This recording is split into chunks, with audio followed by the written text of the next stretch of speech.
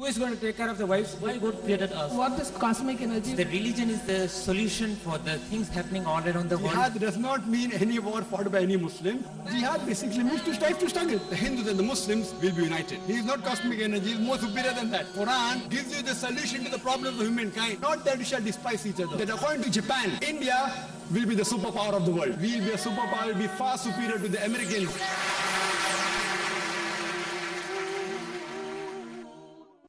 Alhamdulillah. Wassalatu wassalam ala rasulillah wa ala alihi wa sahbihi ajmain. Amma ba'd. A'udhu billahi minash shaitanir rajim. Bismillahir rahmanir rahim. Wa min ahsanu qawlan mimman da'a ila Allahi wa amila salihan wa qala innani minal muslimin. Rabbi shrah li sadri wa yassir li amri wahlul 'uqdatam min lisani yafqahu qawli. I welcome all of you with the Islamic greetings. Assalamu alaikum wa rahmatullahi wa barakatuh. May peace, mercy and blessings of Allah subhanahu wa ta'ala be on all of you. You are most welcome to ask any questions on Islam and comparative religion or the propagation of Islam. So if there are any questions among the brothers, they are most welcome. Yes, brother. Brother, this is regarding divisions in Ummmah, sects in Ummmah. One of my friend quoted one of the letters of Prophet Muhammad is written to non-Muslim, which specifies that whenever the message is reaches to any people, he's become Ummah of that Prophet. So according to that letter, he is telling that the whole people after the Prophet Muhammad all become the Ummah of the Prophet Muhammad. So the divisions which is going to be take place, the 73 sects, which should be including all people, not only Muslims. So what is your opinion on that? That was the question. He's quoting hadith that whenever a message, whatever Muhammad has said or proclaimed, if it reaches any human being, he becomes the Ummah of Muhammad. So when we're talking about sects, we're talking only amongst the Muslims, it should be amongst all human beings put together. So there are two ways of analyzing this hadith. One thing is that when I tell a person that I say, brother, what is the question? So here the brother I'm talking about is brother in humanity. As a human being, we are brothers. In the other aspect, there is another thing called as brother in faith. The same way here, Ummah of Muhammad if you are talking about the Muslim Ummah, then it's restricted to only the Muslims. After the message has reached Muhammad and they have accepted it, that person is the Ummah of Muhammad in the context of Islam. Otherwise, in the broader context, Ummah means the last and final messenger Muhammad he came for the whole of humanity. So the whole of humanity is the Ummah of Muhammad. The same way as I mentioned that you are my brother, one is brother in humanity, one is brother in faith. Same way Ummah of Muhammad Ummah in faith and Ummah in humanity. So in this context, Muhammad did not come only for the Muslims or for the Arabs, as I mentioned in my talk. He came for the whole of humanity. As Allah says in the Quran, in Surah Anbiya chapter number 21, verse number 107, وَمَا أَرْسَلْنَاكَ إِلَّا رَحْمَةً لِلْعَالَمِينَ, that we have sent thee not but as a mercy to the whole of humanity, as a mercy to all the creatures, as a mercy to all the worlds. Allah repeats the message in Surah Sabah, chapter number 34, verse number 28, that وَمَا أَرْسَلْنَاكَ إِلَّا كَافَةً لِلنَّاسِ بَشِيرًا وَنَذِيرًا, that we have sent thee not but as a universal messenger. So in this context, if you say Ummah means to whom the message was given, yes, then the whole humanity is Ummah and everyone should follow the message of Allah and His Rasul. But in context of those who have accepted the message, then only the Muslims are the Ummah of Muhammad. In larger context, in humanity, all the people who came after Muhammad, they are the Ummah. So in this context, we have to realize that in which context it is. So according to the Quran, whole of humanity should be one. And there are various verses talking about that. For example, Allah says in Surah Hujurat, chapter number 49, verse number 13, Ya ayyuhan nasu inna khalaqnakum min zakrin wa unsa wa ja'alnakum shu'uban wa qaba'ila lita'arafu inna akramakum indallahi atqakum innallaha alimun khabir. O humankind, we have created you from a single pair of male and female and have divided you into nations and tribes, so that you may recognize each other, not that you may despise each other. And the most honored in the sight of Allah subhanahu wa ta'ala is the person who has taqwa. So in this context, the whole of humanity is one ummah. Hope that answers the question. That's what he told next, that when Muhammad said, my ummah will be divided in 73 sects. So why are you restricting to my ummah to only Muslims? Now he's asking another question. He's quoting one hadith and then getting another hadith. What he's quoting is the hadith of Tirmidhi, another hadith, that my ummah is divided into 73. Now here when he's saying my ummah, in context it refers only to the Muslim ummah, not ummah in humanity. So if you know the hadith, similarly when the Quran says about brothers, one is brothers in faith, ya listen amanu, those who believe, and ya your nas, whole humankind. So in this context, because we know the context, we come to know that the second hadith, that my ummah will be divided 76, doesn't refer to the whole of humanity. It refers only to the Muslim ummah in particular who have accepted the message of Muhammad sallallahu alaihi wasallam. Hope that answers the question. Any sisters have any questions? Brother, how to do dawah with atheist? Sister has a question that how to do dawah with atheist.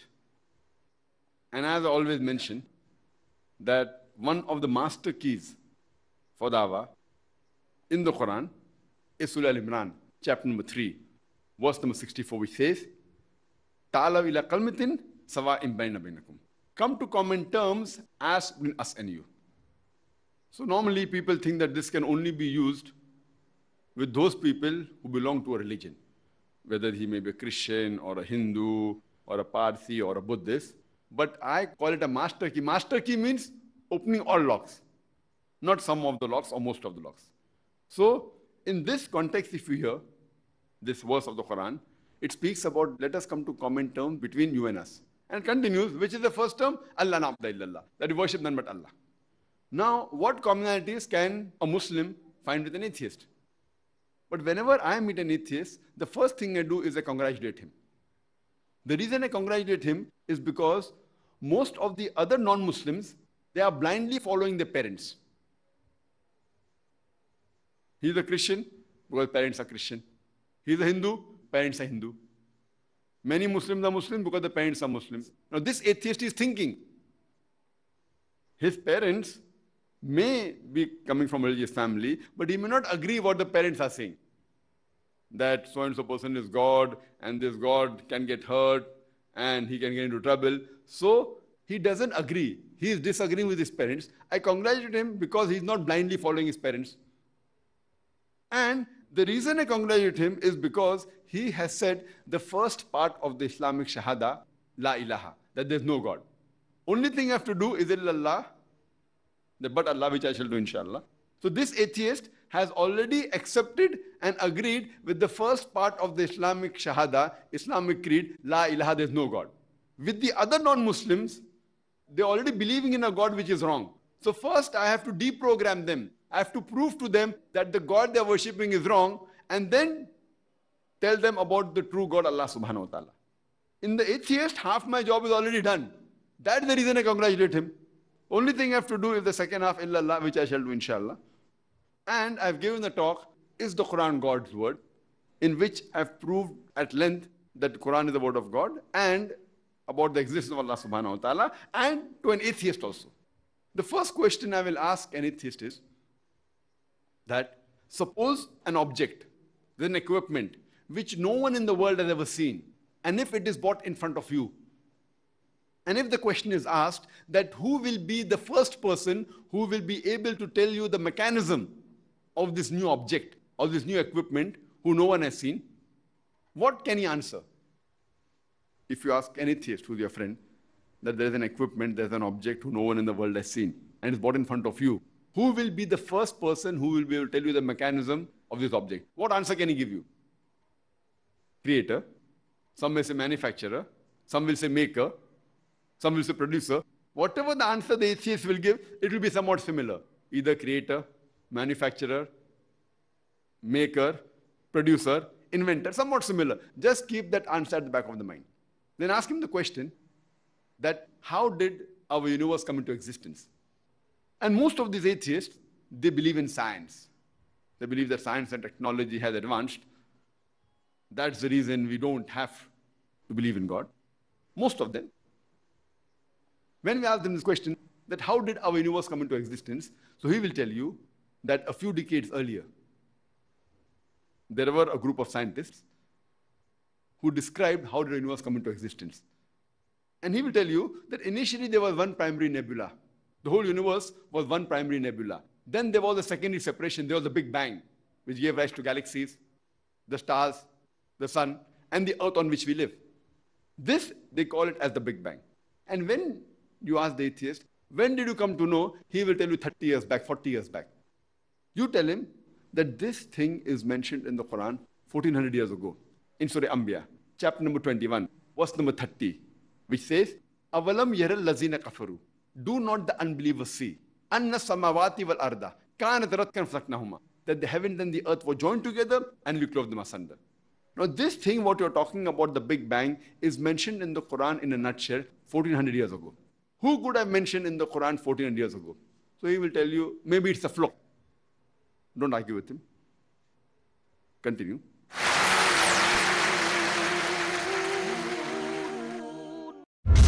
He ponders. How can you prove that 9/11 was an inside job? They used a term called lunatic fringe. He explores. Soha made a comment. Shah Rukh Khan made a comment. This is regarding Kabir Khan. He scrutinizes. I am a Muslim. First, a Muslim female said, Majority of the Muslims but I reject all the rituals of Islam. That I wear a hijab. are represented by the so-called moderate Muslims who are not practicing. But Islam is in my culture. But there is so much of media deceiving. He unfolds. I would like to have your comments. I just wanted to ask, What's your comment on that? so I would like you to comment on this. Meet Dr. Zakir Naik, who exposes the truth. So when you see a TV talk show, you have to keep in mind that what is the integrity and the intention of the producer and the moderator. Because if you doubt the intention of the producer and the moderator and the integrity, what you see finally on the television, in the TV talk show or the panel discussion can be edited. Watch TV talk shows and analysis in Crossfire this Thursday at 8:30 p.m. Saudi Arabia and 9:30 p.m. UAE on Peace TV.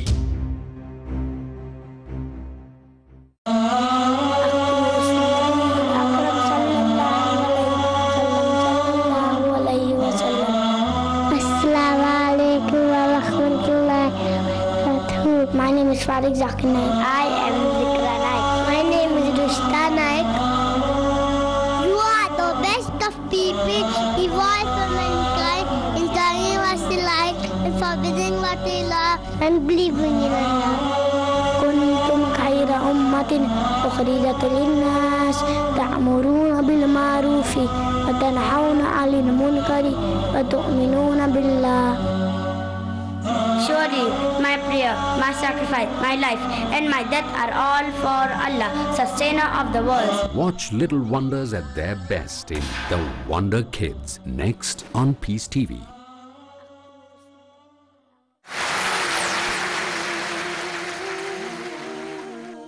Most of these atheists, they believe in science. They believe that science and technology has advanced. That's the reason we don't have to believe in God. Most of them. When we ask them this question, that how did our universe come into existence? So he will tell you that a few decades earlier, there were a group of scientists who described how did the universe come into existence. And he will tell you that initially there was one primary nebula. The whole universe was one primary nebula. Then there was a secondary separation. There was a Big Bang, which gave rise to galaxies, the stars, the sun, and the earth on which we live. This, they call it as the Big Bang. And when you ask the atheist, when did you come to know? He will tell you 30 years back, 40 years back. You tell him that this thing is mentioned in the Quran 1400 years ago, in Surah Anbiya, chapter number 21, verse number 30, which says, Avalam yaral lazina kafaru. Do not the unbelievers see? Anna samawati wal arda. Kanat ratkan fasaknahuma. That the heavens and the earth were joined together and we clove them asunder. Now this thing, what you're talking about, the Big Bang, is mentioned in the Quran in a nutshell 1400 years ago. Who could have mentioned in the Quran 1400 years ago? So he will tell you, maybe it's a fluke. Don't argue with him. Continue. You ask him the question, that what is the shape of the earth on which we live? So he will tell you, the earth is spherical in shape. And when you ask him, when did you come to know that the earth was spherical? He will tell you, the first person who proved that the earth was spherical was Sir Francis Drake in 1577 when he sailed around the earth. You tell him that the Quran mentions in Surah Naziyat, chapter number 79, verse number 30, Wal arda ba'da zalika dahaha. And thereafter we have made the earth egg-shaped. The Arabic word dahaha, one of its meanings is an expanse, and the earth is an expanse. The other meaning is derived from the word duya, which means an egg. And we know today that the earth on which we live is not completely round like a ball, it is flattened from the pole, it is geospherical in shape. And the Arabic word dahaha doesn't refer to a normal egg, it specifically refers to the egg of an ostrich. And if we analyze and observe, the egg of an ostrich is geospherical in shape. Imagine the glorious Quran mentions 1400 years ago that the shape of the earth is geospherical. Who could have mentioned this in the Quran 1400 years ago? So the atheist may say that, oh, your Prophet Muhammad, peace be upon him, he may be an intelligent man. Maybe he was an expert, he was intelligent. Don't argue with him. Continue. Then we ask him the next question, that the light of the moon, is it its own light or reflected light? So he will tell you that previously, we human beings, we thought that the light of the moon was its own light. Yesterday, 100 years back, 200 years back, 300 years back, we came to know that the light of the moon is not its own light, but it is a reflected light. Quran mentions this 1400 years ago in Surah Furqan, chapter number 25, verse number 61, that blessed is he who has made the constellations in the skies and placed therein sun having its own light and moon having borrowed light or reflected light. The Arabic word used for moonlight in the Quran is munir, meaning borrowed light, or nur, which means a reflection of light. Who could have mentioned in the Quran that the light of the moon was not its own light, but its reflected light or borrowed light 1400 years ago? So the atheist may give a pause and say that, fine, maybe your Prophet Muhammad, peace be upon him, was brilliant. Don't argue with him. Continue. Then you ask him the next question, that when I was in school, I had learned in geography and science that the sun, it did not rotate about its own axis. It revolved, but it did not rotate about its own axis. So they will ask you, is that what was mentioned in the Quran? I said, no, that is what I learned in school in 1982. More than 24 years back, when I was in school, I had learned that the sun did not rotate about its own axis. But the Quran mentions in Surah Anbiya, chapter number 21, verse number 33, Huwa allazi khalaqa al-layla wan-nahara. It is Allah who has created the night and the day. Wa-shamsa wal-qamar, the sun and the moon. Kullun fi falki yasbahun, each one traveling in orbit with its own motion. The Arabic word yasbahun describes the motion of a moving body. And it says that the sun and the moon, besides revolving, it even rotates about its own axis, which we did not know earlier. Today, with the help of an equipment, we can have the image of the sun on a tabletop, and we find that there are black spots, and it takes approximately 25 days for these black spots to complete one rotation, indicating that the sun takes about 25 days to complete one rotation. Who could have mentioned this in the Quran 14 years ago? When I was in school, I had learned that the sun did not rotate about its own axis. So the atheist will give you a long pause. Don't wait for the reply. Continue. That it was one of the famous scientists of the century, Edwin Hubble. He said that our universe is expanding. He said it recently. Quran mentions 1400 years ago in Surah Dhariyat, chapter number 51, verse number 47, that our universe is expanding. Quran, it speaks about water cycle. How does the water rise? Forms into clouds, moves into the interior, falls down as rain, and the water cycle is completed, which we did not know. What we learn in school, it was first described by Sir Bernard Palissy in 1580. Before that, we did not know about the water cycle. Quran mentions this water cycle in great detail 14 years ago, in several places. In Surah Ra'd, chapter number 13, verse number 17. In Surah Furqan, chapter number 25, verse number 48 and 49. In Surah Fatir, chapter number 35, verse number 9. In Surah Yasin, chapter number 36, verse number 34. It's mentioned in Surah Jashia, chapter number 45, verse number 5. In Surah Qaf, chapter number 50, verse number 8 and 9. In Surah Mulk, chapter number 67, verse number 30. In Surah Tariq, chapter number 86, verse number 11. You can go on only quoting the references from the Quran which speak only about the water cycle. Who could have mentioned about the water cycle 1400 years ago? He will not reply. Don't wait for the answer. Continue. The Quran speaks about biology, that every living creature is made from water. In Surah Anbiya, chapter number 21, verse number 30, which we did not know at that time. Quran speaks about geology, that the mountains have got stakes, pegs. They have got roots. In Surah Naba, chapter number 78, verse number 6, 7, which we did not know at that time. Quran speaks about oceanology. In Surah Furqan, chapter number 25, verse number 53. And Surah Rahman, chapter number 55, verse number 19. That we have created two bodies of flowing water. One sweet and palatable, and the other salt and bitter. Though they meet, they do not mix. There is a barrier which is forbidden to be trespassed. We knew previously there were two types of water, salty and sweet, but we did not know that there was a barrier and they did not mix, which we came to know recently. Quran speaks about zoology. In Surah Anam, chapter number 6, verse number 38, that all living creatures, all the animals, all the birds live in community like the human beings. Quran speaks about the lifestyle of the bee in Surah Nahl, chapter number 16, verse number 68 and 69. Quran speaks about the production of milk and about the blood circulation in Surah Nahl, chapter number 16, verse number 66. Quran speaks about various stages of embryology in Surah Mu'minun, chapter number 23, verse number 12 to 14. You can go on, and after every scientific aspect, every scientific sign mentioned in the Quran, if you ask the atheist, that who could have mentioned this in the Quran 14 years ago? And there are more than 6,000 verses in the Quran, out of which more than 1,000 speak about science. After every scientific verse, if you ask the atheist, who could have mentioned this in the Quran 1400 years ago, which we came to know recently? The only answer he can give you is the creator, the manufacturer, the producer, the inventor. This manufacturer, this producer, this inventor, this creator, we Muslims call as Allah. So with the help of the Quran, we can prove the existence of Allah subhanahu wa ta'ala.